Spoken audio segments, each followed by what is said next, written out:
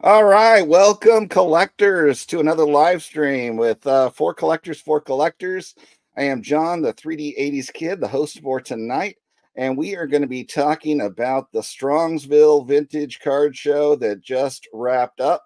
And like many of you out there, I was not able to attend, so I am eager to hear all about it from folks that did.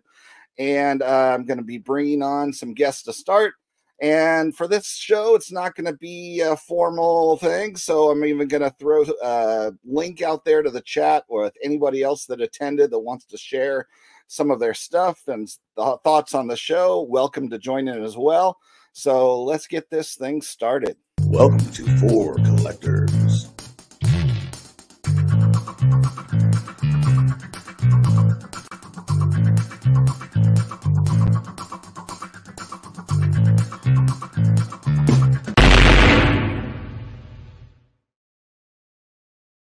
All right, my first guest to start things off, straight from California, Mr. Graig of Midlife Cards. Welcome, Graig. Nice hat.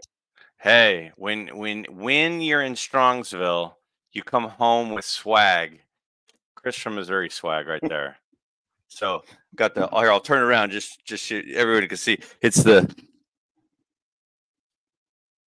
official Chris from Missouri hat there. Chris. I gotta go backwards. It's the only way to wear it. I'm like Samuel L. Jackson. Cool. And up next, out of the Northeast, we've got John Wade, Boggs fan. Welcome. Hello, I'm sporting the swag as well. Of course, you've got to. You know, you've got it, flaunt it. So I like how Greg's the vice mayor of Strongsville. So. Unofficial title, I believe. Unofficial title, yep. It's like the assistant to the mayor of Strongsville. Yes, yes. All right. We were supposed to have the mayor himself, but we hear he is still in transit back to Missouri. So unfortunately, he is not available at this time. Hopefully, he can join in later. But for now, excellent substitute from our very own Four Collectors, Sammy Thunder. Welcome aboard. Hello, hello. This is quite the hat fest that's going on right now. It makes me jealous. I feel silly. I wonder which one didn't make Strongsville. Now you're rubbing it in. All right. So just to kick things off, I mean, I've started watching the videos. I mean, what was the first impression of everybody walking in the door of this event? Starting with John, what did you think coming into this show here? Well, this was my first Strongsville show, and when we got there, before the show even started, Chris showed me the room in the hotel where it had been in previous years. I can't imagine what a tiny closet. Like. It was such a small space. And I don't think they added many new dealers this year. And so to cram that many dealers into that small space, I heard that you were like back to back and trying to walk through the aisles. The space I thought was great. The fact that 95% of the dealers were vintage, I loved it. There were a couple tables that had some modern cards and maybe some like 80s cards. But for the most part, if you wanted vintage, it was there. Maybe not to the scale of the National. Of course, that's such a large show. But there were some dealers that I've seen at the National, some regular dealers, I think, in the vintage circuit. So my initial impressions was I loved it. Awesome. Greg, what about you? Yeah, I mean, the thought that it was in that old room, it literally seems impossible. I mean, the show is literally in an ice rink in the rink, and there was no ice. So the boards are still up, the glass is still up, and it was within that. So that gives people an idea of how big it was this time. It's sort of like a high school gym, maybe probably smaller than a high school gym, smaller than a high school gym, I think. Yeah. And I personally was completely blown away with the volume of stuff in that space. Like, it was absolutely bananas. And I mean, if somebody was like maybe a 60s and 70s collector, they'd probably go, yeah, it's cool. But if you're like a 30s, 40s, 50s pre-war, like it's insane. Yeah. And a So- lot of high end, when I say high end, not just price point, but grades. I mean, you saw, 60s, 70s, even 50s, you saw 7s and 8s everywhere. Yeah. High end, nice quality vintage. And your thoughts, Sammy?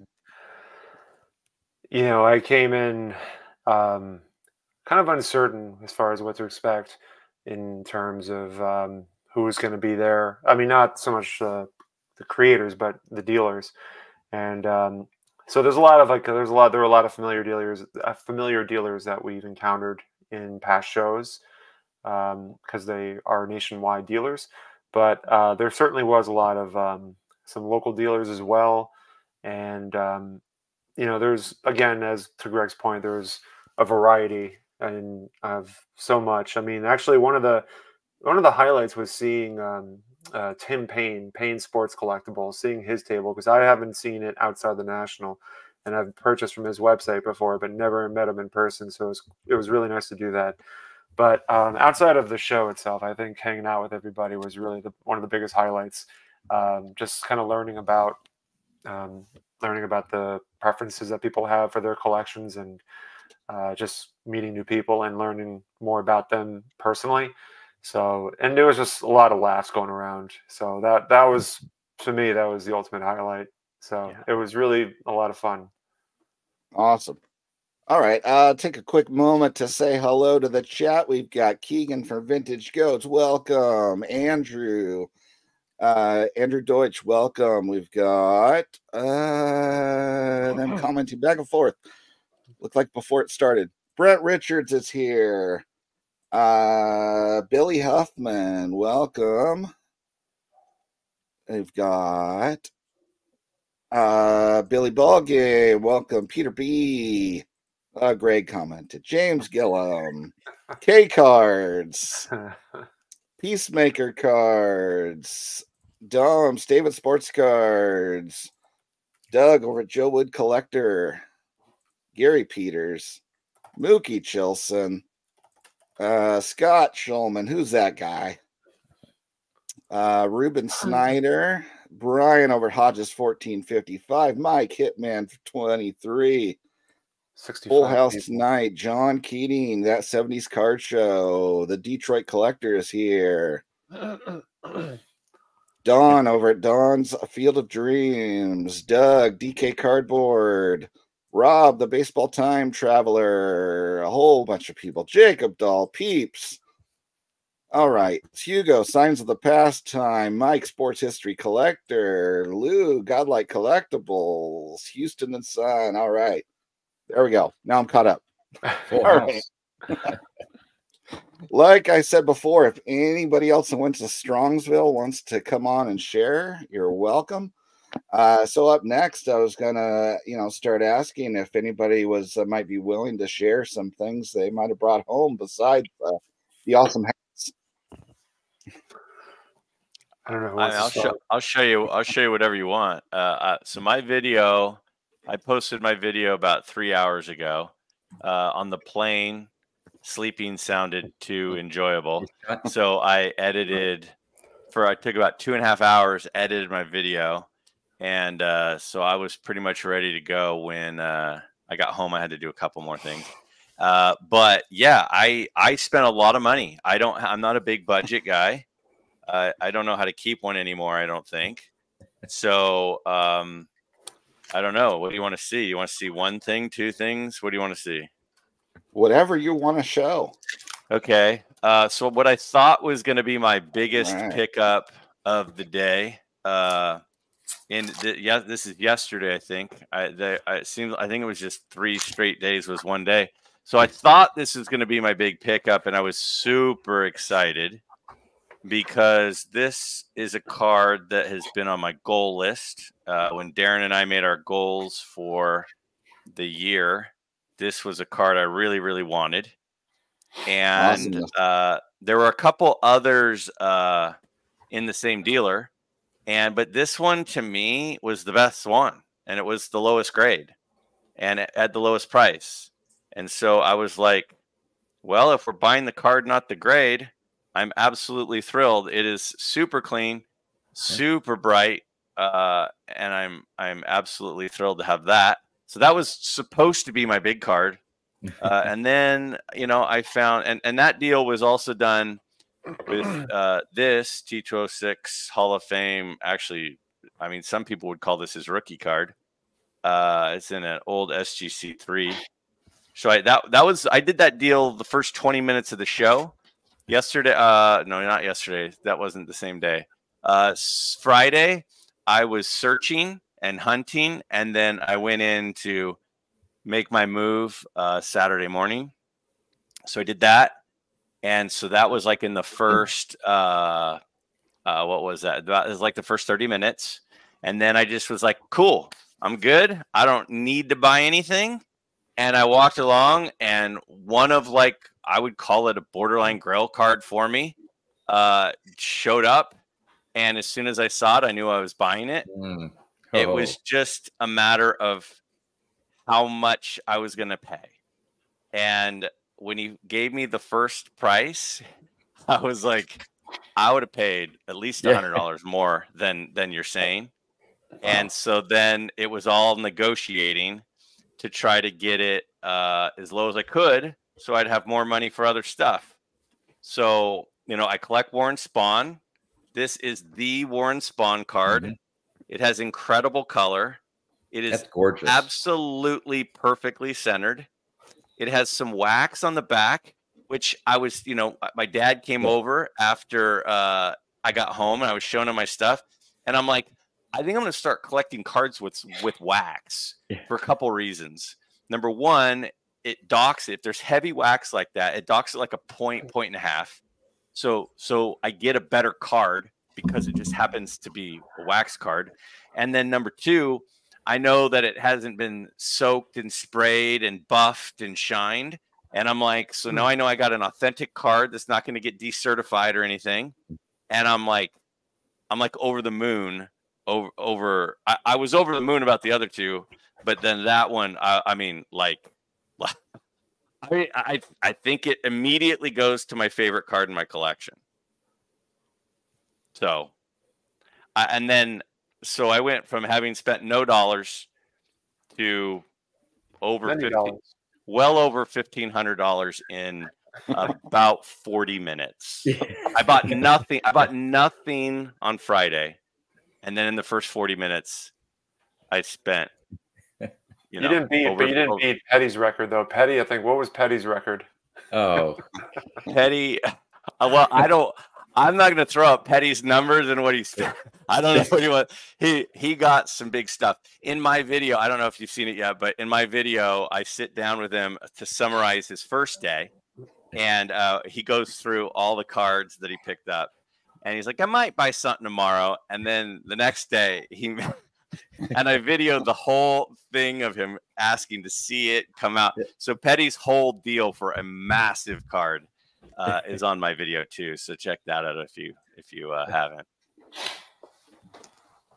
I got a couple other things, but I'll just stop right there for, someone else go. All right, who wants to show someone next? Well, I'll go. I was sort of like Graig in that for the most part, I just looked around to see what was there on Friday. I did make 2 small purchases, but I wanted to get a lay of the land and what was available.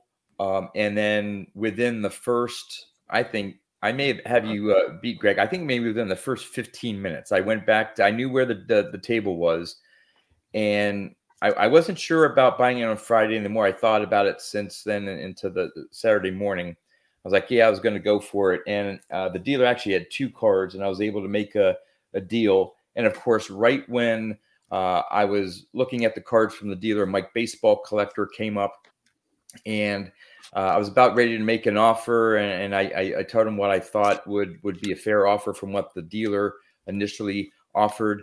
And Mike was sort of like, yeah, you know, that's a good deal. I think you should take that and all that stuff. And the dealer said, yeah, sure. So here Mike shows up and he's like, hey, I'm making deals already. But the two main ones at that table, which sort of got me going and spending on my budget, was the 62 Clemente. And then that's the 57 Ted Williams. John, when was that? When did you get those? Saturday morning. Saturday morning. Huh? Yeah. Because I remember we were talking a lot outside, and I was wondering because I don't remember seeing those. I must have been. They were almost on the other side of Ash's table, not in the same row, in the middle row. Oh no, what I meant was like at the gathering. I thought. At the gathering, yeah. Like, I didn't have those. I didn't have those on Friday night. Gotcha. Yeah, I only picked up two small little cards Friday night, and then the big purchase. Again, I'm all about budget, and some of the guys had a laugh at my expense, and it's all in good fun. I had a certain amount of money, and I was bound and determined to spend it all. And I got down to, it was, maybe 5 o'clock on Saturday. And I had $25 left. So there's this one table that had some bargain vintage slabs in like some 2-row boxes. And I went through and I found this one card. And I'm like, well, hey, might as well take... You never know until you ask one of those things. So I said, hey, would you take my last $25 for this card? And after the guy thought about it for a little while, he gave in, and I picked this up for $25. Nice. Sweet. PSA 5, perfectly centered. And normally on like a $40 card, they'll give you $5 off. I mean, you know, but yeah, he took $25. So I spent every single penny. I'll save some of the other cards for my wrap up. Nothing, you know, the Clemente and the Ted Williams were my two big purchases. And yeah, that Matthews is sort of, for me, the highlight of the show, because I nickel and dime. Every $5 I can save goes toward another card for me. And yep, they took my last dollar, but I got a cool card out of it. Oh, we got a new person coming in there. All right. So, man, and that's the one who was making fun. No, he laughed at James's joke. What happened was I was with these bunch of guys, and I said, I got $25 and I need to go spend it. So I started heading off, and James Gillen, who roomed with me, said, as I was walking away, I didn't hear him. He says, just buy some chicken nuggets. And Don started laughing. And I just kept walking. I didn't hear him, but yeah, they got a good laugh at my expense. But I got the last laugh at that Eddie Matthews. So it's kind of fitting since Don just arrived. I figured I'll show some. I have 3 big pickups. So I'll show the thing I picked up from Don, which is beautiful looking Alkaline 54. And I will say this, when I was looking through Don's pile of cards that he brought with him on Friday, Don knows how to pick his cards. So this was a very nice pickup, and I appreciate Don selling this card over to me. So I appreciate you buying it. Those were all the ones that were decertified by PSA, right? Yeah, Don's a big advocate for Kurt, but we're not going to talk about which we have to talk about this real quick. No, we don't. Kurt was at the show. Kurt's card care. Kurt was at the show. He was there the first day. He was there on Friday, 100%. Yeah, and he had a Kurt's card care hat on. Just all right. It was a little interesting. I missed him. Was he selling some cards too? He looks like. He was just walking around. So, just to go back, I'll finish this up. This one was a really cool piece. This one was in Craig's display case. I've never seen this before, It is the 1958 San Francisco Call Bulletin set with Orlando Cepeda, and I didn't even know that Orlando Cepeda had anything outside of his rookie card. So when I saw this sitting in his case, I asked about it, and I decided to go for it, and made an offer, and we went a little back and forth for a few, and ultimately I was able to pick this up. Has a schedule in the back, and what was really cool is that I learned about a new set. So that's another thing to add to the list of cards to a Willie Mays, another Willie Mays card to find. And speaking of Mays, finally the Bazooka 1959 Willie Mays. I picked this up from, I think, William Chappell, who had quite a display of stuff and had this sitting in his display case. And this is, just to me, it was just a great pivot card from the stuff I was trying to look for. And I spent the first 20-30 minutes scouring over tables, and I was like, all right, time to pivot. And I knew the Bazooka was definitely on the radar. And it's just really just a beautiful looking card altogether. It has the insignia, the yellow and the blue, and I couldn't be happier to have it. So these are the three big pickups for me during this show. That Willie Mays is amazing. Yeah. Thank you. Happy for you when you got that. In person, looking at that thing, it makes you wonder. I mean, how that's a 4, I have no idea. Like, it is gorgeous. It looks like it was just printed. Seriously, like that was a wonder. And I didn't know you bought that K-line, but when Don had the pile of stuff and people were going through it, from across the room, I saw that K-line. I was like, that thing looks sweet. And I just kind of like looked over and it caught my eye, and I didn't know you bought it. That's cool. Yeah. That's part of the Don collection right there. Oh yeah, Jason bought some stuff too. Yep. Yeah. That's awesome card. Yeah, it is. How much you buy, Scott? I didn't buy any cards from Don because That's what I I don't thought. trust him. My biggest cards. These are my two biggest cards, though. First and foremost, I got this one autographed by Theo and Sammy. Well, there you go. Theo needs to work on that autograph, though. I'll be at the National to give you an autograph on that one. And this one, they won't grade it because it's oversized, so I can't get it. So it's not a true T206 size. So Greg, I didn't get one of those. I'll have to get one at the National from I you. didn't need it. Oh, for sure. Yeah. I wasn't thinking about it, and I don't know. Yeah, or send me your address. Email me your address. I'll mail you one. Okay. I just showed my pickups on another channel, so I got smaller stuff I can show. Otherwise, this is like the third time my cards have been on YouTube already. So I do have some stuff grading, and Sammy, I had an absolute brain malfunction this morning. I went to go grade with you. Yeah. I didn't submit my T206 at Walsh. Oh well, I mean, you'll be able to do it again in July. So. Right. Or I might just send it. But I wasn't even thinking straight. I'm thinking of 6 or 7 cards I wanted to pick out, and I'm like, why the heck did I grade this? So, yeah, that's fine. And I was a little tired anyway. So It's been a long day. Yeah. I did get some smaller stuff. Some I can show what I got from Brian. I didn't show any of that too much, I don't think. Mm-hmm. I'm trying to determine. I got that from Brian at the meet and greet.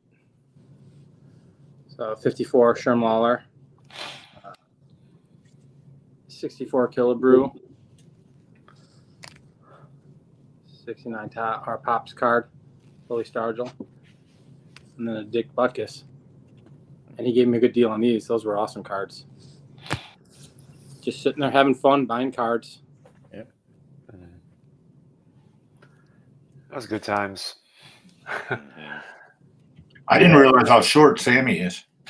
I know that was quite the surprise. I'm not used to being second tallest. I had heard Don was tall. I just didn't know he was that tall. Yeah. It's quite striking. Yeah, that is something though. I will say that when I first started seeing everyone, people's height. You're just like, but like you're like, oh, okay. You know, there were some surprises for sure. But yeah, I that think was if I cool. would have been there one more day, I would have gotten a neck strain from looking up all the time. Yeah, you didn't Well, have there's- Dylan and Jake there to help you out. Yeah, right.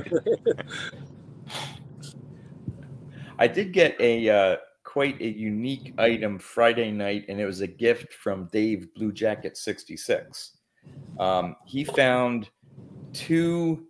He'd never seen them before. I'd never seen them before. Cons stickers that were put on the top of the packaging, and we're looking at him. He says, "You collect Yaz, right?" I'm like, "Yeah, I did his run and stuff like that." And they weren't that expensive, but he gave me one, and it's a. I don't know if you can get the screen on here. Yaz Kielbasa Power Cons. And the white backing there is just an insert because it's so thin, but it's the actual unused sticker, and it has Yaz on it. I can't tell what year it is. I may have to reach out to Dave to see if he found out what year this is from. The one that he kept was a much larger one, and I think it may have been for a hot dog, but this is for kielbasa. I just thought that was a cool piece, and can't believe that Dave gave me one of the ones that he picked up. So that was an awesome gift. Very cool. It's going to be the name of my fantasy team, Kielbasa Power. There you go. Nice. Great name. That's a great name. Oh, man.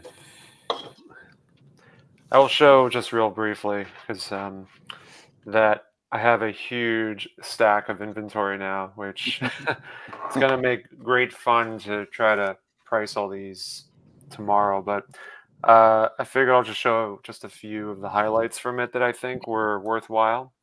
I had the help from Brian B. Roth. He was my roommate during this whole thing, and we were up to like at least 1:30 trying to figure out which cards to send in, and some didn't make the cut because I'm way too critical. So, like, here's an example of a really nice looking 59 Duke Snyder. Got a nice looking 64 Al Kaline. Roger, I had my objective was to get a lot of Yankees and Mets because of being in a New York market, but nice looking Roger Maris. Here's some nice looking second year of Juan Marichal. Sorry for the blurriness. My camera, the Semi Thunder budget does not go very far with cameras. So, and then finally, I'll stop here. But the Sandy Koufax, this one was really nice too. So, they will be available at my future shows in Milford, Connecticut next Sunday, and then following week after that is going to be Fishkill, New York, and Garfield, which was a place where Mookie Chilson shows his face only. That's it. Mookie just made a comment in the chat, and it was something that I thought is worthy of talking about, and I wanted to see what everybody else thought. But I mean, there was an insane amount for me. I was surprised by the amount of ungraded vintage stuff that was in good condition, and I kept struggling with understanding, like, these guys are big time dealers, and there's just stacks of like nice ungraded stuff. I mean, there was so much. I'm not used to that. I'm used to, I go to a show and anything that's decent is graded, and there was so much ungraded stuff, and I'm like, why aren't they grading it and selling it? Like, I know that there is a market for buying ungraded. I get that, but it was just volumes of it, and I was really, really surprised by that. Is that how it is at a lot of East Coast and Midwest type shows, or was that more than usual? Like, what is it like for you guys in your area? Because in my area, you never see that out here. It's pretty common where I'm at. In the Midwest, it's actually fairly common. We have a smaller show, south suburbs of Chicago, and most of the dealers, and it's quality ungraded. It's not just beat up stuff. Most of the dealers are ungraded as opposed to graded. And then we have our quarterly shows, the Monster, the Midwest Monster. and the sports spectaculars, there's a ton of ungraded stuff at those shows as well. Yeah, I did notice that there was a good number of ungraded tables, solely ungraded. And of course, I already graded, but I got to think too. Some of those guys have so much raw. The amount of money it would cost them to get them graded. I just don't know if it's worth their time and the wait time and effort to do it. yeah, And I think they're just old school and they're just not going to. A lot of that, yeah, a lot of that down. A lot of the old school guys who still frown upon grading. And then from a dealer perspective, it almost has to be the card needs to be worth grading, right? I mean, the numbers have to make sense in order to grade it. Some of the stuff that I was even showing that I got from Brian, like, I'll grade it because I collect and I like that stuff. But how many people are going to grade here? I got this from the same dealer. Sammy got some of his inventory. How many people are going to grade this? I am, because I want to, and I want it in my collection. But you don't see a lot of this. At least I don't see a lot of this graded at the shows I go to. This is all typically raw stuff. Unless it's a Maze, unless it's an Aaron or a Clemente or something of that nature, Mano. This stuff is raw typically.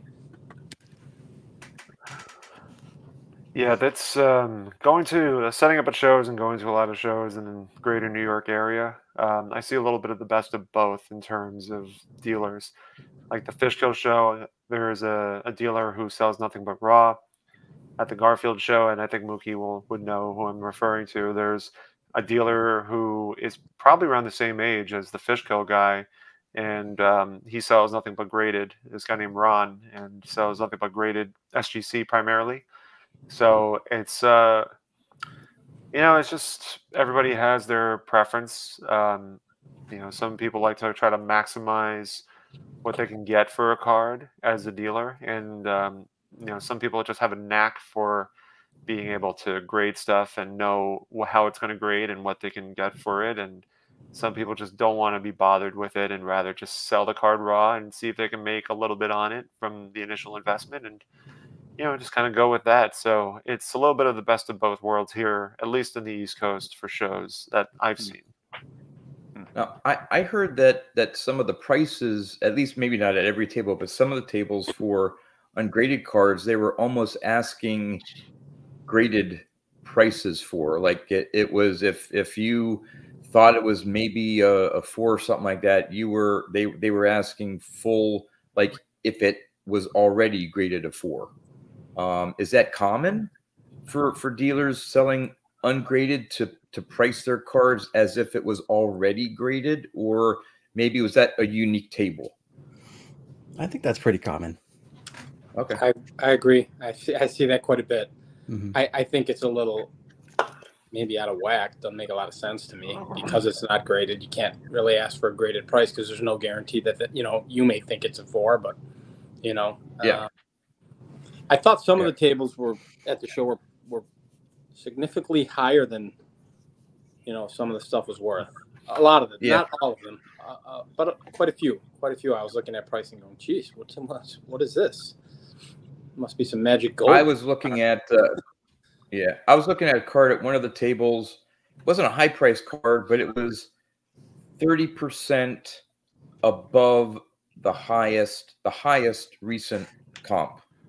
And even if I did 20% off his price, I would be paying over the recent comp. And I don't think I even bothered asking what his best offer was, because I knew he wasn't going to go down that much, and I didn't want to pay. I mean, it was a nice looking card, but I didn't feel like I wanted to pay at the absolute high end for that card, and that would have meant him even like giving a really good consideration. So I didn't needless to say, I didn't buy anything from his table. But So I was just there trying to peddle my silly T-shirts, and everybody kept looking on their phones for comps. I'm like, hey, we have an arrival. The mayor has arrived. He probably just got home. Okay. I haven't been here long. You probably didn't even have time to say hi to your wife. She didn't want to say hi. So you like all the hats people are wearing there, Chris? They look really, really good with that. I mean, I mean, class us up a little bit. John Wade Boggs fan just looks like he's a tourist over in France right now. And I said I didn't feel like I was really missing out until I saw that you were giving away those hats. And I thought I was special. Chris was my roommate, and he gave me one. I was like, wow, yeah, this made for me. And then I go downstairs, and there's 10 other guys wearing them. I'm like, the hell? So I walk in with this hat on. I had it forward. My wife hates these kind of hats on me. She's like, what the hell is on your head? That's awful. I'm like, I like it. Chris, I just want to say thank you for organizing that gathering. I didn't get a chance to thank you personally for that. Yes. Yes, sir. For Thank arranging everything. You're true a trooper for arranging all that. So thank you. Well, my wife did a lot of it, so you know. But Thank you, I Mrs. thought, Humphrey. to me, I mean, I don't know what you guys been making fun of each other or you know, hugging each other or what, but for me, that with the exception of eating that pizza. Best part is I was eating it with you at 1 a.m. That was my buddy. That was my buddy that I rode up with. He was eating that like it was the best damn pizza he ever had in his life. But yeah, I went to grab 2 pieces. He grabbed about 9. I said, "My goodness." Yeah, Mike baseball collector sat down real quick at the table and he said, "Man, this is a wonderful, wonderful event. That pizza sucks." Well, how many YouTubers actually made it overall? Was there a total count? It was too hard to get a total count. I think I'm gonna get with Darren and a couple people that kind of tried to pay a little bit of attention to that, but it was pushing 40. It was pushing 40 if you count today, and probably over 40. I bet you it was close to 50, including not just content creators, but those who follow. I think John, there were a lot of guys there that comment on our videos. But I tell you what, though, on any YouTube gatherings that we have, and I hope they're watching here, but anybody that are residents of West Virginia cannot attend. I met 4 guys from West Virginia, and man, they were a blast. They were 2 of the last people to leave, but they were having the beer had a good flow to it, and they left, and they were talking in cursive when they left. If there truly were 50 people, we were forgetting that it was really 51 because I was really there too. You guys just didn't see me, but I was there. Well, you spent half the time up in your shower washing cards. Listen, man, I couldn't face up to Kurt. I had the opportunity of a lifetime, but couldn't do it. Oh, did anybody know of any? So have we talked about the hotel yet? Oh, the elevator only going to the 5th floor for anyone. Which elevator? Which elevator when it was working? When the only one that was working was the left one. The right one was not working the entire time we were there. So in spirit, Mike Canadian Cards was there because the year before he had more trouble with the elevators than we did this time. But what was with that? Like for anyone that had to stay on the 6th floor, that must have been a struggle. Like take the elevator to the 5th floor, then have to find the stairwell to go up to 1 more floor. I didn't even know there was a 6th floor. Yeah. Well, there was one elevator that went all the way up, but it was out of order for a while. So like I know Darren and Mike Petty were on the 6th floor, so they would go up 5 and then they do the stairs for the last. I was on 5 and I took the stairs. On Saturday morning, someone was stuck. Yeah. Pressing the alarm, and then I heard him yelling, and so I went to the front desk and said, "Hey, there's someone stuck in your elevator right now." So I was at 9 a.m. on Saturday or 8:30 in the morning. I think Don heard this, but my friend Brent, who rode up with me, was at the card show and he was talking to somebody, and he, what do you do for a living? Brent asked this guy, and he says, I inspect and repair elevators. And Brent said, I got a job for you. But yeah, John and I, what was it? Yeah, like last night we were walking around because both up and down buttons were pressed. Yeah. When you walk by the elevator, if they were both lit up, you knew it was out of order. Take the steps. So we were trying to find where the stairs were, and it took us a little bit to figure it out. But man, oh man, that hotel was a trip. The shower was a nightmare too. Like I felt like every time I pulled on that thing, it was just gonna come off. Like that was not secure. And then finding the hot water spot, finding the off spot. Yeah, ours went from ice cold to scalding hot, and then it dripped all night. Yeah, but I will say, was like our toilet ran and ran and ran, and then leaked onto the floor. Chris, that's because of what you did to it.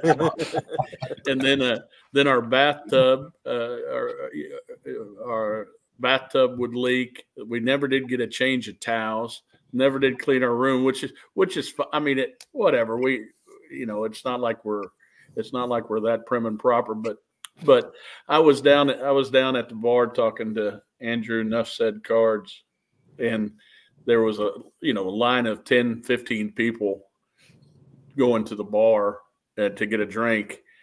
And the bartender wasn't there, and Andrew pointed toward the jukebox, and the bartender spent like 15 minutes trying to pick out songs while everybody was waiting for a drink. And I was shaking my head, and then when I saw Brent bring that pizza to our table and looked at that, I didn't know what that was.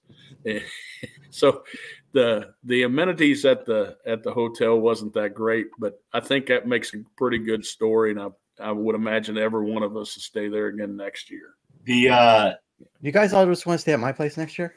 Yeah, no, I'm game. All right, party at Scott's house. But the bottles of water and the Gatorade and the snacks were all practically free. Another guy that I went with, he went down and didn't have the correct change. And they said, no, we need the correct change. And he says, well, all I have is like $2. And he had a couple candy bars, a bag of chips, and 2 waters. And they said, that's good. So and then the next day, Don knows this. The next time he comes down there, he gets a couple things, and the guy's on the phone at the desk, and he leans up and he says, that's on me. Go ahead, take it. That hotel is definitely like, we're talking to the front desk clerk, and she said like she was working doubles and saying that people were not showing up, and I'm like, man, oh man, like Brian. That's not a one-time thing. The elevators didn't work last year either. It's like I don't know how this hotel passes code. Well, you guys missed it. If you left this morning, they had a psychic fair there. Where we all, I knew that. Yeah. I saw Dan in the lobby, and he said, psychics. I predict a lot of ladies with gray hair. We were making jokes about that when we saw the sign, because I would say, well, do they really need itineraries? Don't they really know what's going on? They know. Yeah. Should know that schedule from, no problem. And why would psychics need signs pointing to which way the room was? I was kind of, and then it was kind of cool also, like when you go to the show and waiting online, you could see all the hockey games that were going on as well. It was a blend of 2 worlds coming together. I was unaware that Mike Moynihan got on skates. Yeah, I didn't know that either. I didn't know he did that till I saw his video. I can't believe he didn't fall. Oh, yeah. He did great. I think there was some editing going on in that video. I'm sure he fell down at least once. Yeah, he did. It was a green screen, and he had 2 guys taking him all the way around. Yeah, man. If he didn't fall, I can't believe that's his first time ever on skates. If it is, that was really good for your first time ever on skates. He used to partner skate, that kind of stuff. Do the pirouettes and stuff. Can also mention I wish Darren was here for this, but Orlando's first video that he did ended with Darren with the with the craziest looking smile. Oh, Graig is gonna help provide some context for this, and I can't do the Darren face when he looks really happy and pleased, but it was like And Orlando purposely finished. I swear to God, Orlando purposely finished that video knowing. Yeah. Hold on. Oh, it's crazy. Yeah. Oh, so good. There needs to be that looks like the country. Aaron must have been in a mood because this is the photo he took with me. One guy. Is that like his mini O face? I don't know what he was doing. Did anybody, just out of curiosity, so when Steven bought the Jackie, did anybody else talk to him right afterwards? Because when he came up to me, he was like, I can't believe I just got it. I'm shaking right now. Yeah. I don't, and again, I don't want anyone to say, but I forgot to find out what he actually paid for it, because he told me what they were offering and what he wanted to offer and maybe settle on something. He got a pretty good deal. I don't want to say the price. I don't want to say that. But I meant to ask him when I saw it what he ended up getting. He was pretty happy with what he got. Good. Yeah. Well, that was the main thing. Yeah, I think he said they met in the middle.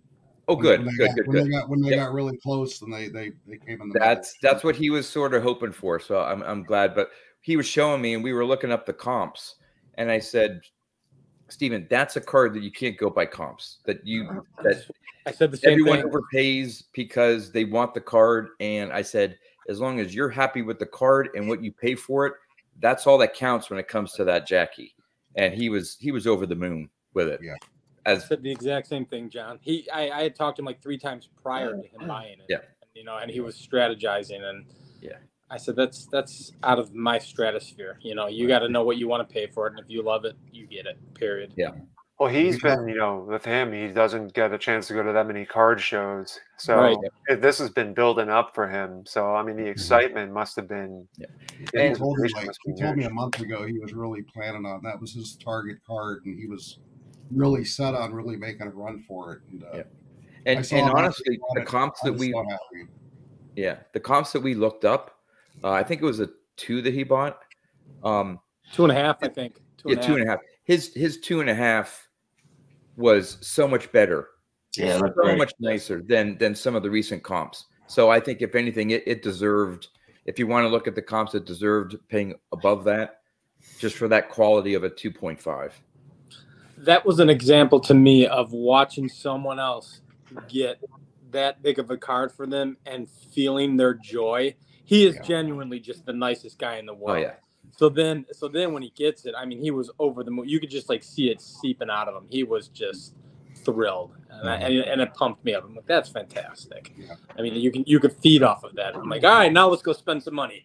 Now I'm ready to go. So. Who were we talking about? Because I have a quick admission to make myself here. Steven, Rip Fan. Okay. Steven with the PH. Yes. If anybody's wondering why I keep looking at my other screen, I am currently in the middle of the REA auction, and I am starting to shake myself because I just went through a 15-minute interval without being outbid for my Lou Gehrig card. Nice. And you won it? No, it's the auction goes until nobody bids on anything. Oh, but nobody's bidding on mine. Which Americas are you looking at? I am going for I can share it on the screen real quick, I guess here. So we're going to go bid on this. Right? Yeah, I was like, yeah, exactly. Make sure your credit card information is up too. Yeah. They do not take credit cards with REA, so I'm good there. But here's what I'm going for. Oh. So,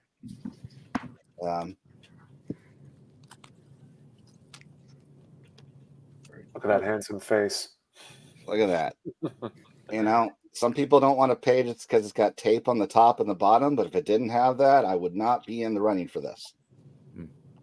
So, what is it, John? What's it? Listed as a W502. They don't know exactly the distribution origin on the card, but it has a very similar style in the way it was made and lots of picture similarities between those and the Tharps, Sweetman, Harrington's,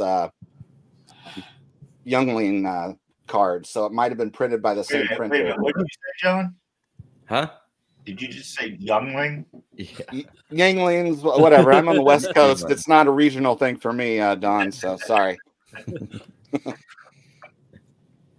It says that card, according to PSA's website, was that they were rumored or assumed to be dispensed within packages of candy or some other similar product, it says. Okay. But so, Chris, how long did it take you to get home? Oh, 10 hours and 30 minutes. I hear you. It took me 2. How about you, Sammy? Were you 7? Yeah, I got back probably an hour and a half ago after dropping Brian off, and he came back home, and here I am. I stopped for lunch, so it took me 40 minutes. There you go. Rick, you got deep pockets. You can go for the PSA 3 that's on Heritage instead. So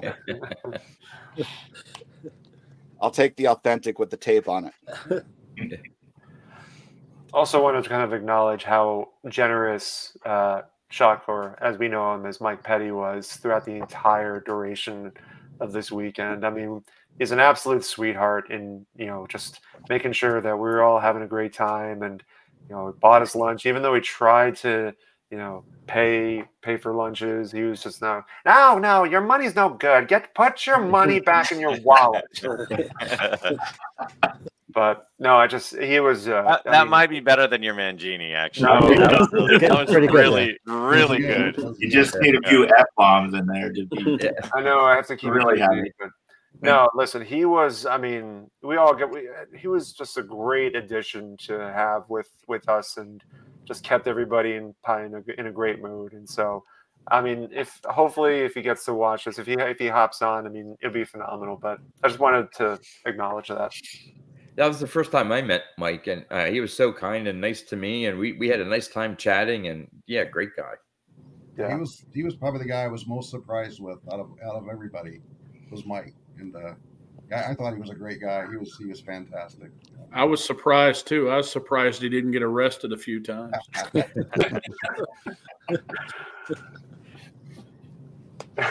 I'm texting him right now. He made some big buys though, man. He I mean, that's a guy that just loves to collect. So yep. Sammy, Don, and Greg and I and a couple of people talked about it. I believe, and we're going to maybe try to come up with some numbers to get kind of close. But as you think about it, the YouTube community that showed up this time and the friends of the YouTube community maybe purchased more than $500,000 worth of cards. Think about that. Wouldn't you like a group? I contributed $10 to that number. Yeah, but wouldn't you like a group like that to come to your card show, or if you were hosting one, and not that anybody's like a real show off or anything like that. That's just people. That's showing that people were eager to get cards. People were eager to go to a vintage show. People were eager to get together. I was talking about like one of those show like that. The dealers might be, might have higher price, might be overpriced, and might not be willing to make deals as much. But I was going to buy a card. I'm not going to travel all the way to Strong. I'm not going to drive 10 hours and 30 minutes to Strongsville, Ohio, just to disappoint myself and not buy some cards, And I had a blast. I picked up some fun cards, but this YouTube community picked up a lot of stuff, a lot of stuff. I think that was the worlds colliding, back to what you were saying, John, if you thought things were overpriced. So if the hype was out there, and I actually talked to a dealer, I talked to Howard, that the dealer that Theo knows, this morning, and I just asked him how he did at the show, and he's like, it wasn't terrible. And I said, oh, really? He's like, yeah, with all the hype, I thought it would have been better. So I was a little surprised, because I thought there was a lot of action in the room. I saw a lot of transactions in the room. But back to the point, I think it's okay. So these dealers know that's coming. They know what's happening. So then at the end of the day, they don't really need to. They don't need to price it up or knock it down as much. You know, it becomes a collision of worlds. Educated buyers, educated dealers. All right, where are we going? This guy drove 14 hours. All right, we'll give him 10% instead of 15 or 20% off. So it seemed a little less for you. You had to work harder to get the card you wanted, I thought. Oh, I think so. For me, like I was dealing with a lot of guys in their value boxes, and you know, I'd go there, and there was one guy I struck up a conversation with for a long time, and he told me that his sales from his value box paid for his table in like 6 hours. And here's the thing, though, that he had some really good stuff in there, like this 71K line.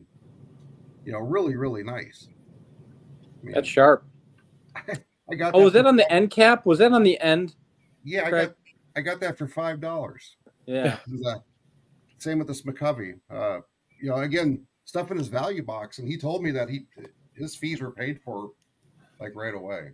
And how much was the table? I mean, did anybody ask any of the dealers how much the tables were for the weekend?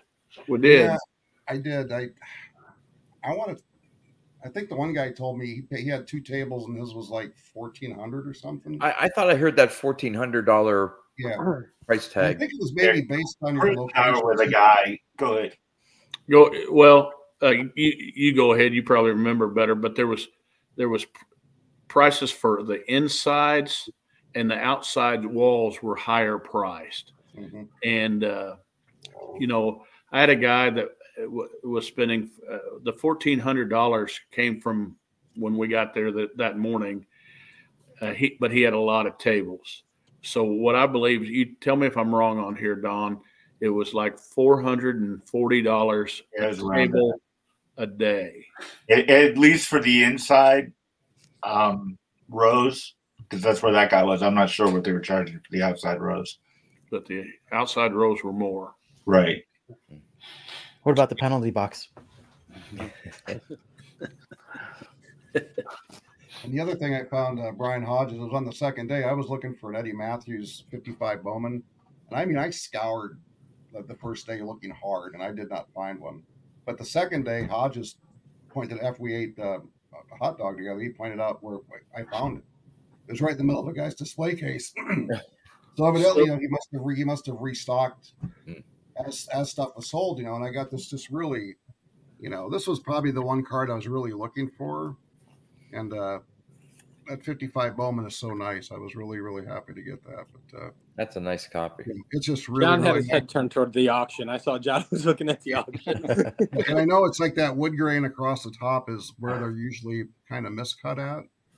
And so I was really, really happy to get that. That was so Don. So I want to continue acting like we made fun of each other all weekend. Like I wanted to just keep extending, but Craig just said he was eating a hot dog with Brian Hodges. Was that you on one side and him on the other, coming together like coming together? Yeah. Lady and the Tramp. Lady and the Tramp. Lady and the Tramp with the Yaz kielbasa. Yeah. Wasn't it in your video, Greg, where somebody talked about holding somebody's package? Yeah, Petty said, "I'm holding Darren's package." I was driving home. I'm just gonna let you know you're gonna re-see that clip a few times. So just know that. Then we were on the lobby to go eat dinner. I forget if it was Hoolies or Tribs, and Chris and I walked down and asked where everyone's going, and Chris was like, "Well, you know, that's a gentleman's club." And Brian B. Roth were all buying it. Pastor Craig is like, "I'm out. I can't go." Yeah, Chris was like, "We're going to take the pastor to the strip club." Don and I told him we were there last year. It's great. It has a great brisket sandwich, but it has stripper poles. Oh my God. It was too much.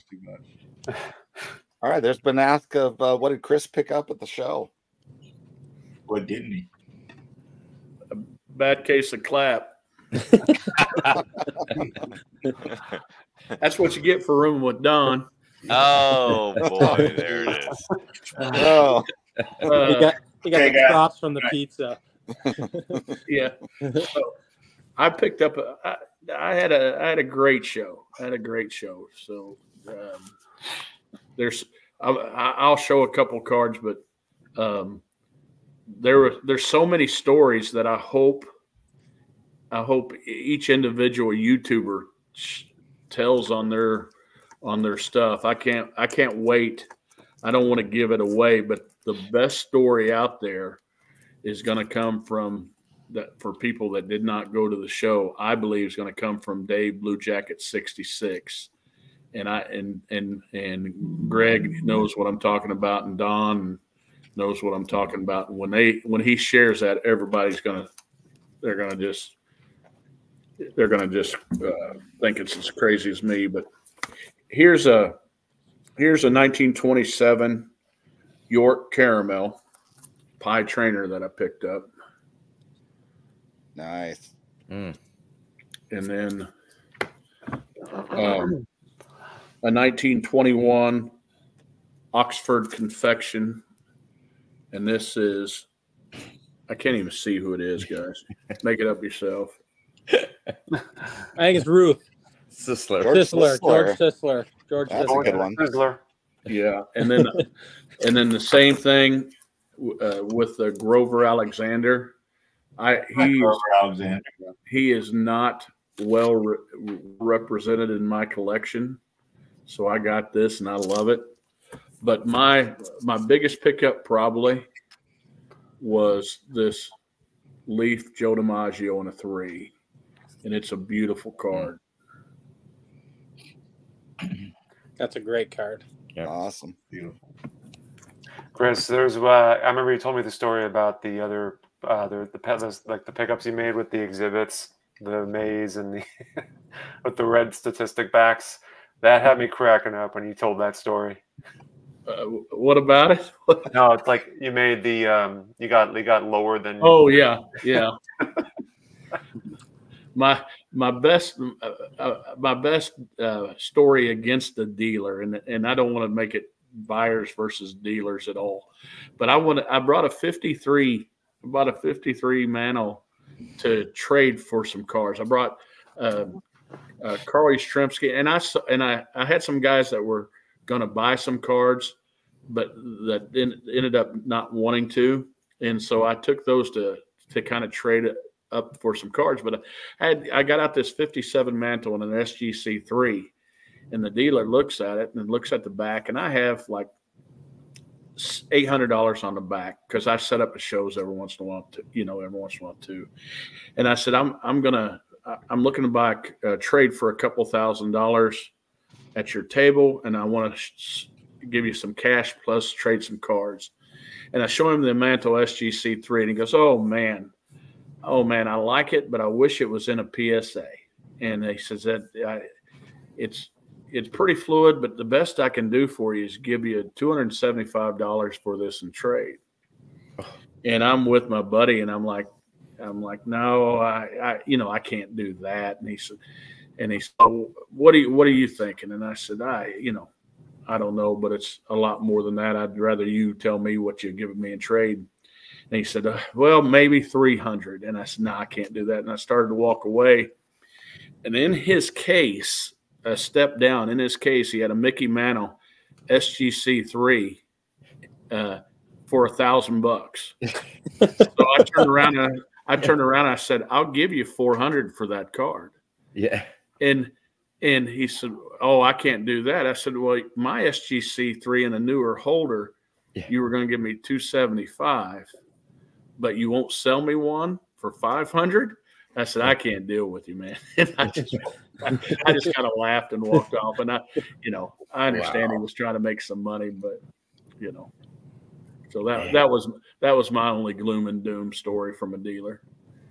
There was one guy I was buying some 1973 tops. I mean, some real basic cards, and he had some Reggie Jacksons that were like okay, and he was so out of line with his prices. And I thought, I mean, he wanted like $40 for a 73 Jackson that was not, and I had pulled out like 3 cards, and I think they came up to like $50. He says, I said, what's the best you can do on him? He was like, about 46. And I was like, no thanks. And There were some people like that, but then there were some guys like that were just fantastic. Like the guy that told me this here, I got 12 of these for $70, and Orlando's with me when I bought them, and nobody knows what they are, man. Jeannie doesn't know. Brian didn't know. Stukes didn't know. Nobody knows exactly what these are. Yeah. And were they all Braves or were they players? Yep, they're all Braves. The Hank Aaron wasn't there, and the Eddie Matthews was not there. And they're from 56. They got to be from 56 or 7. And blank backs, Craig? Yep, plain backs, nothing on the back, really thin paper. It's almost like they were like a rub off or a tattoo, but we just don't know for sure what they are. And so yeah, I figured if Orlando doesn't know, Mangini doesn't know, Stukes doesn't know. Didn't your friend B. Ross Sammy send the picture to somebody? I wasn't there when you guys were chatting about it. It's the first time I'm seeing it. Yeah, Mangini thought it was some sort of transfer. Yeah, some kind of a transfer, and so we just don't know for sure. But hey, it definitely is a transfer. Never doubt my nut. Hey, look who's here. Hey. Hey, he is. Am I here? The man. Pigeon. Our handsome friend. Can you hear me? There you go. The prince of What's Strongsville. up, my fruitcake friends? Brand. Good to see you guys. Boy, it was sure a pleasure meeting everybody. A lot of fun. Same here, Mike. Yeah, well, I'll tell you what, you guys cost me a lot of money this weekend. My wife is actually making me go on right now because she wants a full accounting. She's got the Excel spreadsheet in the other room. I was going over it with her. Everything was $3. I saw that big $30 card you bought. Wow, it was $30. a roughie. But I would have been much worse if you guys weren't there. You actually had people checking you up? Is that what you're telling me? Yeah, I'll tell you what. The biggest beating I got was from Don. Field of beatings on that Campanella card. Let's look at that thing I got at home. Boy, that thing! Talk about run over by a truck division. Look at that. I had to pay. He made me pay all the money. It was worth it though, just to get to talk to him. I should have charged you 3 times as much. I forgot it. Yeah. I got him in the Hall of Fame now. My prices are down. Yeah, definitely. It was definitely a bargain at like a quarter of the price. But it's pretty nice. I don't think I've ever seen one. You rarely even see those around. I think there's only about 10 of them or something out there in the wild that are at least graded. I don't know. Yeah. More, but yeah. Anyway, it was nice. But what a show. I've never had that kind of fun at any card show or anything that have to do with baseball cards. That's for sure. I'm sure you guys all feel the same way. Yeah. Well, it's just so different. Typically, I'm by myself and just like focused and doing. You know, now there was tons of side action and fun and lunch and get together. What I really loved is like just walking the aisles and like being in back of Dave, and then coming up with him and watching what he's looking at and asking him questions, picking his brain, and then Darren. Yep. And same way with him, because those guys have really tremendous eyes, and for cards, and then I, it's like we all helped each other. It was funny, like when Chris was looking for cards, I think you're half blind. I don't know how you even see. I mean, no wonder you don't text or do anything. You can't see the letters. You went up to that. I mean, so like I felt that I was helping you the one time when I ran into you there. That kid Cutter had a Larry Doby. You go, how much for that Doby? And he said, I don't know, it was like 207. It was a lot. It seemed like it. And that thing had a tape. Half the card was tape on the right side. And I love the kid. I was like supporting him and saying, man, this collection you have is amazing. And Ash is like mentoring him, And then I said, Chris, dude, that thing has a strip of tape on the right-hand side. Like you can't, and you go, oh, okay. And you gave it back to him. He says, how is that helping me? I go, that's my buddy over there. I go, when he tilts his head to the right like that, he can't see the tape on the right-hand side. I'm not saying my eyesight's that bad, but Mike, I was with Mike and I said, look at you like Ty Cobb? He said, Chris, that's Sid Mischius. Well, the best is Chris, we're looking at 1960 Fleer, and he's like, hey, look for Duke Snyder, and Mike Moynihan's whispering to me, there is no Duke Snyder in that. Go through it. Well, that like I said, explains a lot. But we're all at different levels. We could all use the extra help that everybody gives us. You know, it was just an amazing time meeting everybody. And yeah, I'm definitely coming. I'm going next. I'm going every year. Yeah. Until I quit baseball cards. You talk about Mike about people helping out. Like I'm not the best at like picking out cards, but I was looking at a 52 top St. Warren Spawn. Yeah. And Orlando came with me and looked at it, and he was like, yeah, "There's just something not right with it. You know, there's just something not right with it." And he kind of pulled me back from probably buying a card that I would have got home and looked at it and been like, I don't like this. You know what I mean?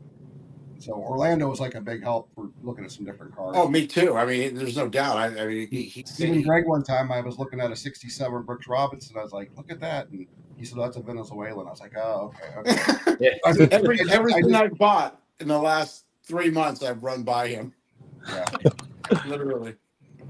So Garrett was actually working the booth when helping William out when I bought my T206. He was. So, I was over. Yeah. I was over there then too. Yeah, with him. It's nice to see. He's really like mentoring. That guy's a great guy. I bought a couple cards from him too. Yeah, he's at a lot of the shows I go to locally in Chicago. Gosh, you're so lucky. I always buy. He's a treasure. Yeah, no doubt. He sets up at the Philly show as well. Yeah, and the Pittsburgh show. And you're not going to find his inventory anywhere else, I guess he said either. Because he's not like he's posting it or taking pictures or of everything. You're not. Right. The only way you're going to find that is to go see him. Right. So you guys were lucky on the East Coast there for sure. And the place wasn't that much of a dump. The area, the hotel room. Oh my God! Like I heard you guys already talking about it. That if my wife was there, she wouldn't have stayed there for 1 minute. Neither would mine. Demanded. She would have put her foot down and demanded a nicer place.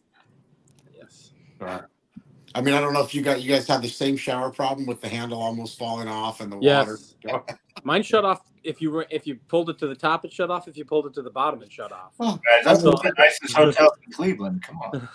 After the water ran for like 15 minutes, the thought of, oh shit, I'm gonna have to take a cold shower here. right.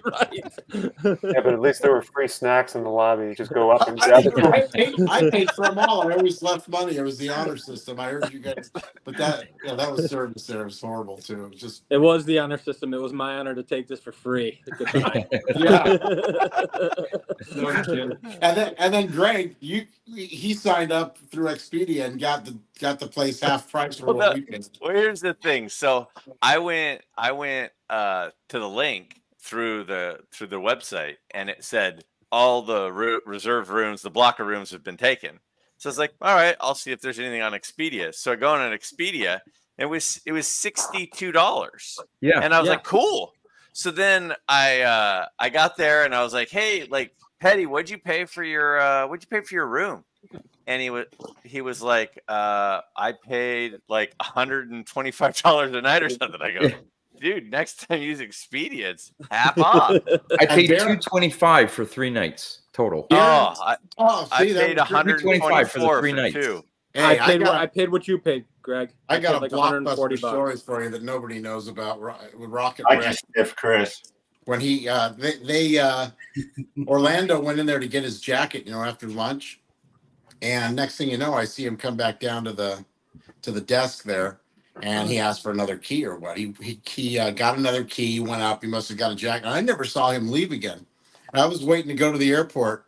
Rick is in there at the desk, like just laying into the 2 people there about they were trying to kick him out of the room. They reserved 3 nights and they said, we only have you down for 2. And then that's why they locked his door.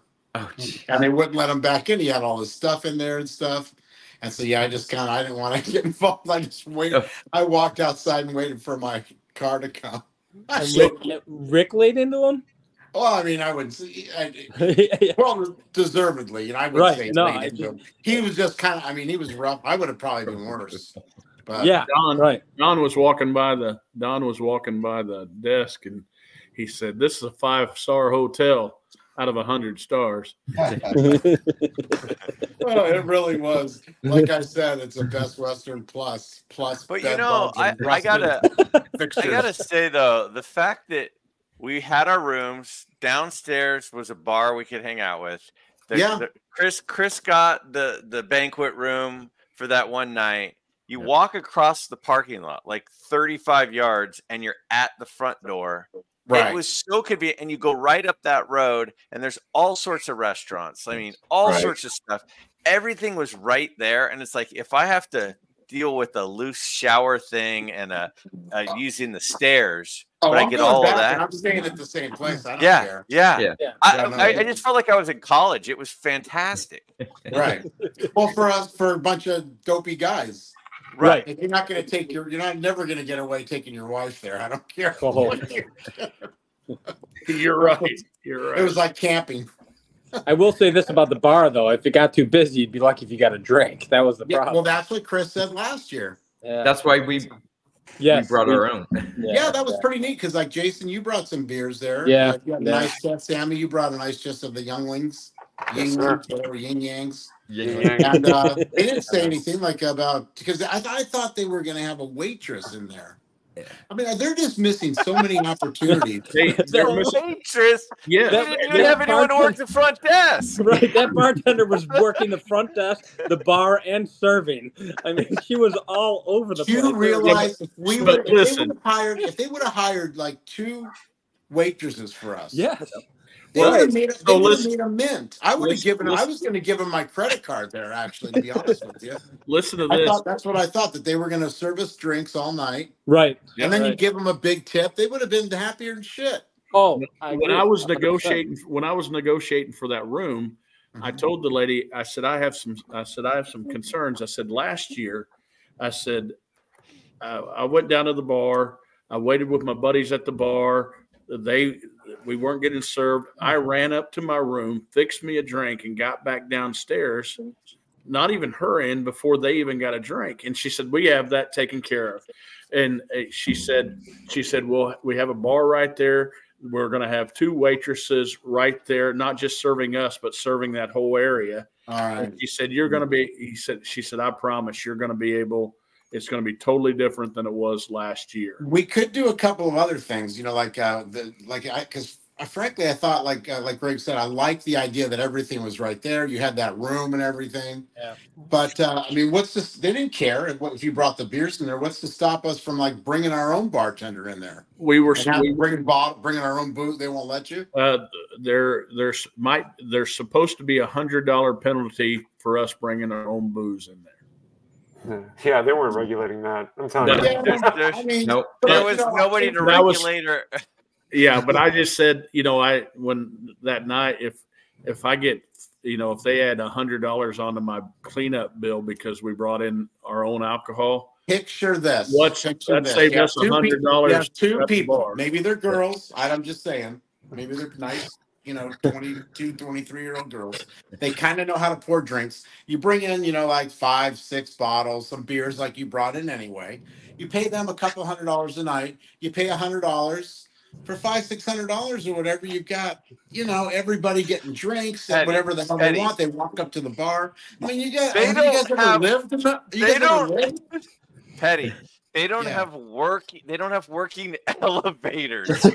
Bringing in outside waitresses for special events. We can bring them in. You were just hoping to get clean towels. I had plenty of towels. I was all by myself. That's why. Yes.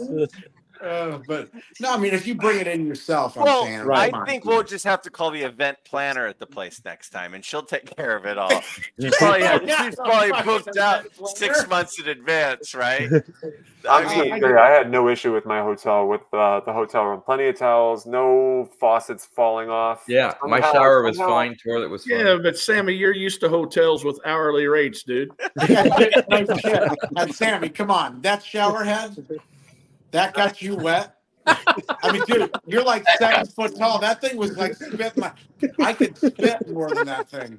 I come home, I got fucking shower heads blowing everywhere. I couldn't wait to get home. I think Greg is cracking up because what you originally said and taking it completely out of context. You could clip that. You could clip that 30 seconds for hours. You just got gold right there. I had to mute myself. I know, just like that comment I made about you guys like that one about Darren, right? Holding his Oh, I'm package. grabbing I have your package in my hand. Oh man. Oh man. Seriously though, did you ever like that beard? That must have taken you 20 minutes to get that thing away. That's a mop. What the? I mean, seriously, I mean, really. Tell everybody how much water pressure that was. We had a ton. Yeah, I don't know, man. You just got a crappy hotel room. I don't know what to tell you. I've got hair to wash, baby. Ours just went from ice cold to scalding hot, like within seconds. There's no in between. Anyway. There was, yeah. And you too, Don. I mean, seriously, like you were standing up in that little shower. What were we doing? Like splashing the water? We didn't have a whole lot of room ball together. sack? I mean, Yeah. Really? Yeah, when Chris and I were in the shower together, it was a little tough. We're big fellas. That's a pretty picture. I can see. Yes, Like, it the was. one likes it. Is that the picture that you like to take of everybody? You got that one of you and Chris? In the Yeah, we'll shower? send you a copy of it, Mike. And Chris signed it, I'm sure. There was 3 times that Don kept saying, "That's not a pillow." Right. Those aren't pillows. And Chris, your 2 friends, those guys are gems. Yeah. Yeah, Brent. What was the other guy's name? I forget his name. Um, Tom. that's why I was late getting back here. I had to get them back on that work release program out of jail. Yeah, and Brent is a Mahomes collector. There was 3 Mahomes at the show. Yeah. And somehow he sniffed them out and he bought 2 of them. Can you imagine how he found those in the sea of? And he, the great thing was about Ash too. We were all blowing smoke up his ass, but like especially Graig, right? But no, the great thing is that our group, he really like paid off everybody. Like Orlando was looking for. He had a couple of like gorgeous cards that he was looking for, top dollar on or what. And Ash paid him. He didn't try to grind them because he had stuff that, hadn't been sold in forever. And they're, you don't see him. You never see him. He asked a certain amount. Ash paid him off. Mike Moynihan, he had those 2 roofs, the ones that were beat to hell. Ash paid him. I didn't say it. I'm just saying they weren't beat to hell. They were 2.5. They were freaking gorgeous. Ash definitely paid well. If you were selling and you sold to Ash, you did well. Yeah, and Brent also, he came up to me and says, "Hey, do you know anybody that would want these sheets? Around here." He had those uncut sheets, and I go, "Gosh, I don't know." And I don't know about Ash. And then we went to Orlando. He didn't know any of the dealers, and says, "Yeah, you might as well try Ash." Or what? He walked down to Ash and he sold them. Got the same amount of money that he had sold them for REA or whatever. He was very pleased. Yeah. And then Ash sold everybody cards, I think. I mean, I bought a couple cards, and Darren bought a couple from him, I think. Yeah, you're the only 2 that could afford to buy them. Yeah. I mean, I'll tell you, his his prices are. It's tough to buy him. I mean, he's almost a harder guy to buy from than Don. Nobody drives. He'll at least give you a break when he's pounding you. Don just shakes his head. No, you go, okay. Yeah, and he doesn't buy you lunch afterwards, or even he doesn't call you afterwards. Yeah. No, at least Don will buy you lunch. Well, guys, That Ash, he cut me for a small card. He cut when he found out I was with the YouTube guys. He cut me a pretty good break on a card. It was a small card. Who cares? Who cares? It's all adds up. Yeah, it was the 65. That's a Carlton rookie. Yeah, that's a small card. That's not a small card. So I think you guys will like this.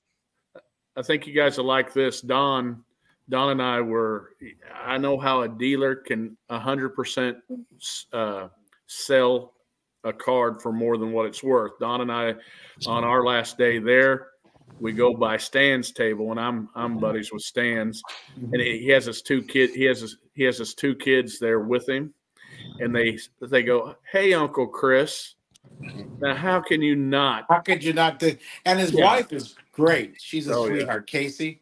Yes. Yeah, I really liked her. I was told to go talk to her because she's a lot easier to deal with than Stan. And as much great stuff as he had, and he had 5 of everything, and people would ask, "Hey, you have those orbits?" "Yeah, I got those over here." "Or do you have the graded orbits?" "Yeah, I got them here."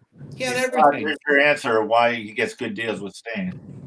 Yeah, I guess. I mean, but I didn't get any. I You're not on the mic. His prices were so high I couldn't even start negotiations. Where was Stan's table at? Was he all the way in the back? No, he he was was kind of along like the- on the first row. Yeah, on the left. He was next to Howard's Here, table. yeah, he was right next to Howard. He had a bunch Yeah. of binders, right? At Yeah, the edge at of the his very table. end of at the very Yeah. end, he had a bunch of binders. I couldn't, even at the National, I haven't been able to get a deal through him. But Hey guys, I've enjoyed this. I'm gonna hop off. All right, Don. Seeing y'all. See you, Don. Yeah, Don. See you, Don. Thanks again for the card and the beating. Nice talking to you. You're welcome. All the best, man. Love you. Yeah. So that was here's a good story for you. So I was shopping there with Dave Red Jacket 99. And I said, hey, do you know Howard? I just met him. I met Howard, you know. And those guys, we've all talked before on Net 54. And you know, we shook hands or whatever. And Dave is like fixated on this card there. It was a Joe Jackson something or other. He's looking at the thing and he's taking a picture of it. He goes, shit, he goes, you're not going to believe this. He goes, that card right there? He goes, about 3 years ago, he says, I gave that card away. I go, what do you mean you gave it away? For what? He goes, I don't know. I just, it was a contest or something on Net 54. I never saw it. He said, I just gave it away. Howard's got it listed there for $15,000. He goes, I thought it was worth like 300 or 400. wow. I had actually heard. Yeah, that. wow. Yeah.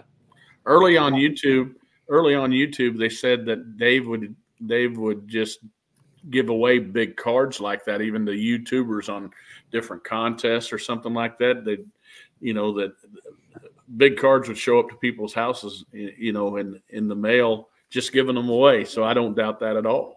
Yeah, I mean, so that was just it's ironic, you know, that you talked about that. Yeah, I was driving earlier. I was listening as I was driving. Yeah, I was driving and I was listening to it. We were talking about the raw cards, the amount of raw cards that were there, the vintage cards that were. I mean, there were like a lot of them. There were. I was looking for the 56s, and I could not believe how many stacks of raw 56s I was going. I've got to kind of change my mindset because some of them are really, really sharp. And I'm thinking, thinking they're overpriced, but then now that I'm thinking about today, they really weren't because, you know, that Ernie Banks raw card would probably grade out pretty good if I wanted to grade it. But do you guys really want to take the chance again? And I mean, I don't know. I'm just tired of getting beat like a redheaded stepchild, worse than with Don. Right. Really? I mean, I'd rather just buy a card that's already in a slab and get beat on that as opposed to have to buy it raw, send it in, be disappointed, and pay all the money. I don't care. Just tired of it. They're not going to spend that much money to grade that many cards. But you guys have some great stories on it, and you guys have been pretty lucky. You really haven't been beat too bad on it. No. I just don't care about the grade. So if I like the card and I just want to encapsulate. Yeah, but I don't want to pay for it because, you know, like you said, they're not that much cheaper, or you're not. It's like you're not really saving anything. Right. You're better off buying those 3s and 4s, those and 5s, those wheelhouse cards. And I mean, you guys got some just like Graig. I mean, just some unbelievable cards you picked up. Those football cards at the end there. Those were really. I'll tell you what, that sweet man, Don, who Orlando was talking to and did a video with, and Orlando introduced him to me. Getting to speak with him like that, I mean, that was like, that helped make my day. Like, that was really, really fun. He has a friend, his friend Steve, who lives in Las Vegas. They text all the time. They collect cards long distance together, and Don helps Steve collect and find stuff for him. And just talking with him was really, really cool. So that kind of stuff, I actually just introduced myself to him. I saw the guy. I just kind of grabbed. I didn't know who he was. He was just happened to be talking to a couple of the dealers, and he seemed like a movie star to me. So I just said, "Hey, Don." I just waved. Yeah, I didn't know. He goes, "Hey, I've never seen him before or what," but he seemed like a very nice guy and very approachable. And that's nice having him over your shoulder like that when you're buying football. Yeah, and you don't really need it, to be honest. Well, with you. I think we all need it, and that's what that's the thing that's the thing I liked about this is like it's literally a hockey rink. So you look and you're like, oh man, I'm curious. I want to see what Orlando thinks about this. I want to see what Mike thinks or Darren thinks or whoever, Chris or whoever. And you're like, well, maybe not Chris, but the other guys you might want to know what they think. And so you look over and you're just like, oh, they're right there. I'm gonna go grab them and I'm going to come over and go, hey, are you wave them over? It's like, that's the cool part. At the National, I just have a feeling it's going to be like passing ships in the night and the camaraderie of this show. Because then we go, hey, want to go to lunch? And we're all right there. Well, that's lunch, why let's go. You guys didn't have the same experience. You similar, I mean, somewhat, but I don't think this was like the National. Like you said, I mean, you could look over, you know, and as you're just walking around, you had somebody there you could, you know, run shit by. Oh, in Chicago, if you're at the National, there's a chance you might not see anybody until the meet. That's what I mean. Yeah. Yep. Yeah. Same here. And I saw that Smokey Joe Wood, Doug there, just commented, and that guy, what a great guy. And his collection, oh my gosh, what a collection he has of Smokey Joes and other friends that are very good, believe it or not. Unbelievable. And Orlando, the deals he pieced together and the card he ended up with. Oh my! God. Orlando! I don't know if he's posted. Has he posted his video yet on that I card? don't know. When you guys see that, I don't card, want. Don't give it away. That's gotta be the sickest card I ever saw. I mean, it was absurd. Speaking of absurd, hey, there's Gretzky. There's Gretzky. Brian Bortuano or Brian. You were so great that you didn't fall. You did awesome. First time you were on skates with no pads. You're nuts. They would have all. I would have bet against myself from falling, but you have no idea how hard. That was impressive. I was hyping that up. I said I didn't even know you did that, and that was impressive. Did you? I went up to the lady at the counter and I said, "Hey, I've never skated before. How much does it cost to rent some skates?" And she's like, "This will basically be so funny that I'm going to give them to you for free." And don't hold us liable if you hurt yourself. Right. You don't ski much there in Texas, huh? No, I've skied a lot before in my younger days because I lived in Colorado for a few years, but not in a long time. You need to open your legs a little more. Get that same. It's a similar balance. I wanted to really try to go fast, but I didn't want to push my luck, and I really did not want to fall. Not falling was a win. Not falling that's the win. Just take that. It was amazing that you made it one time around without falling. Crazy. So the Dallas Stars are gonna be knocking on your door. And by the way, thanks for that. Yeah, do you like it? Are you happy with it? Gosh, what a card! And then you sold your other ones to Ash. We were talking about that. Yeah, that was great. Happy. I was mixed. It's mixed emotions, right? You have two cards that are on your list that you want to make of your cards that you just. But it was just better. You needed to, get most, the more money you get back, the faster you get it back. That was the idea. You'll get your PSA 1.5s that'll look like that, or they'll look better. That's more your style. Those SGCs were, you don't want that shit, I gotta tell y'all a John story. So yeah. I walk up to John. He's trying to make a deal. He talked about this on his vlog, but it was like, dude, Mike, I just showed up and I make John buy cards, I guess. I don't know. I have this weird effect on John that he buys cards. Like, I don't know that he would have bought those cards if I wasn't standing next to him going, yeah, you should buy those. You're poking the bear. I am. Oh, he's a neat guy too. Yeah, I'm actually. He actually comes right down the freeway here, right by my house, occasionally for business. I said, "Yeah, you need to stop by. I'll take you to lunch out here on the way to." No, I'm talking about this John here. John, oh, which John? Oh, John, the other John.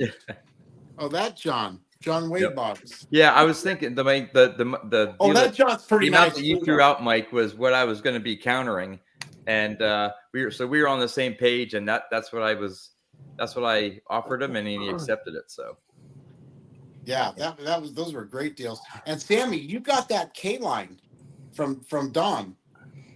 Yeah, the 54. Yeah, I was going over that card with I don't know, was it you, Jason, or was it me? Else?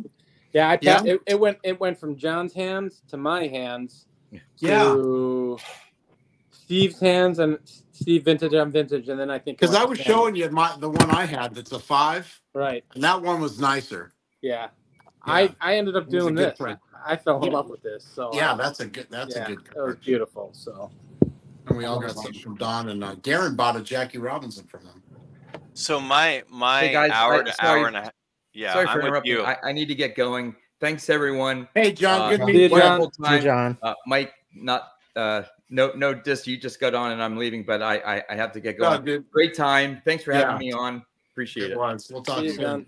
Okay. My hour to hour and a half window has been surpassed as well. So It's close. I'm gonna try to get my 9th hour of sleep here in a minute. So for the weekend. It's just like So- college. You said it, just like college. Hey, I'll be honest with you. I'll be totally honest with you. I literally, I was talking to my dad on the phone while I was driving on the way home, and I was like, I don't remember the last time I had more fun in a weekend.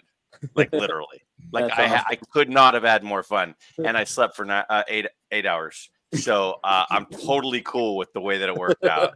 So all of you guys, like, I had never met anyone in person.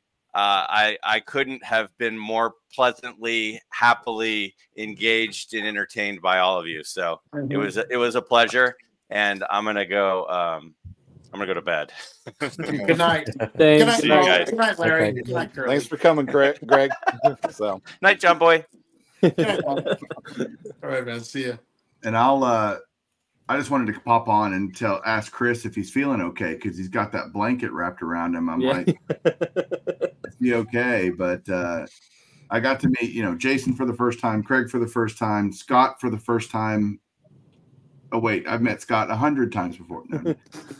I wore my shirt yesterday. My Lou Gehrig says. You're still wearing it. No, this is Jackie. Oh, Brooklyn Jackie shirt. says. Oh. Brooklyn says, but I had a great time, and I just wanted to tell everybody that I enjoyed Mike or Yeah, Mike you too. Petty. Nice meeting you, and You too. Thanks again for the card, the deals, and yeah, it was a pleasure, man. It was fun. yeah, I had a great weekend, and more people should come next year. What Greg said is you could look up and you'd know somebody. Like there was no escaping. I would look up and I'd be like, oh, where's everybody? And I could find Sammy Thunder. I could find Don. I could never find Chris because he's short. So I couldn't find him. He was harder. There were several times when I was looking through cards and you're so focused, I would look to next to me and it was someone in our group. Sammy was buying his bazooka and I was looking at cards and didn't know until I heard his voice. And then I just want to mention. I'm sorry, go ahead, Sammy. I just want to mention that I was talking with John Wade Boggs fan, and we're coming up. I came up with an idea to do like a card show bingo card, and one of the squares is going to be Find Dylan at the National. And the other one is to find is like a big Pelican case being put on a display case without approval. So Mike, yeah, that bazooka maze that you came up with, I don't know how you found that in that case in there and that because he was all the way over the corner.